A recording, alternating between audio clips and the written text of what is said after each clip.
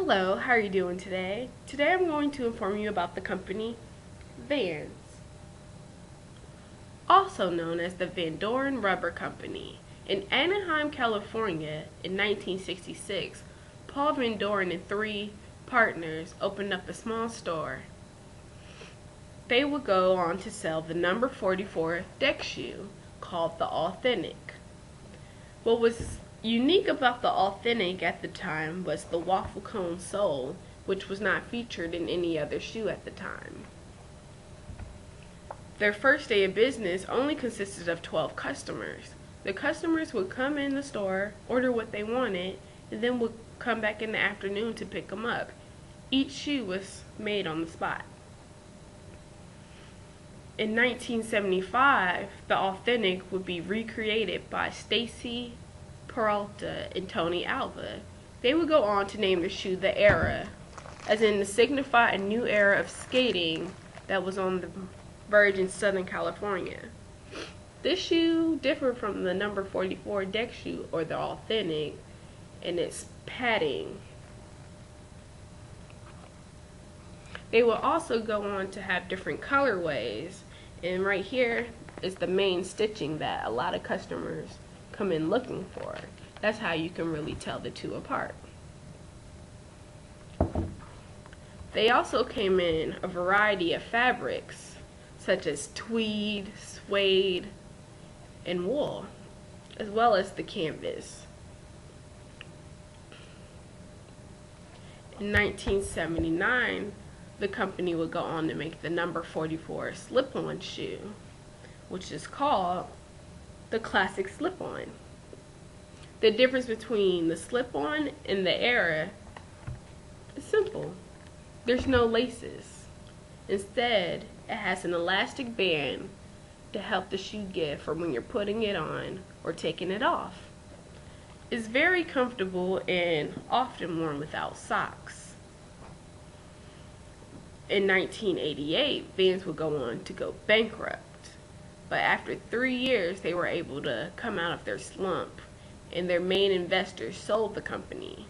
The company is now in the hands of Vanity Fair. And Vans will go on in 2004 to have custom shoes. These shoes you were able to pick from the various styles. You could choose from your slip-on, the Era, or the Authentic. You were able to change the color laces, the color of the canvas, and then the Era you were able to have one color in the front, one color in the back, and even a different color for the heel. You were able to choose from suede or your canvas.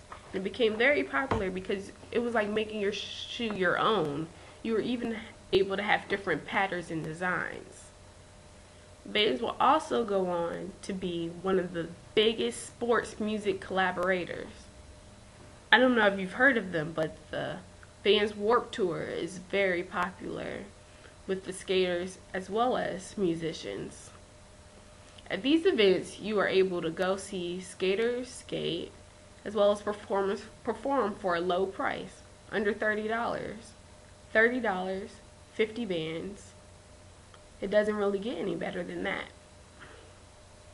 And if you're lucky, you can actually see Paul Van Doren's son, Steve Van Doren, at the event, at the Vans tent.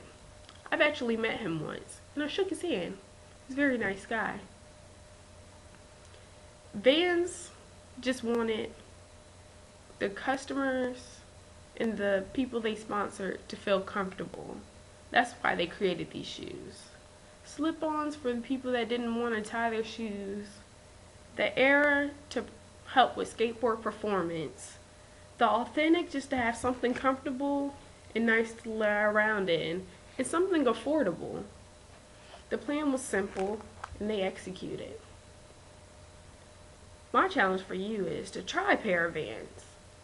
They have one at Norfolk, at MacArthur Center, one at Lynn Haven Mall in Virginia Beach, one in Newport News at Patrick Henry, or you can check the one that I work at Williamsburg in the Prime Outlets. every time you go there, you'll have the best experience of your life when it comes to customer service and learning more about the products. I hope this was very informational and I taught you something you didn't know.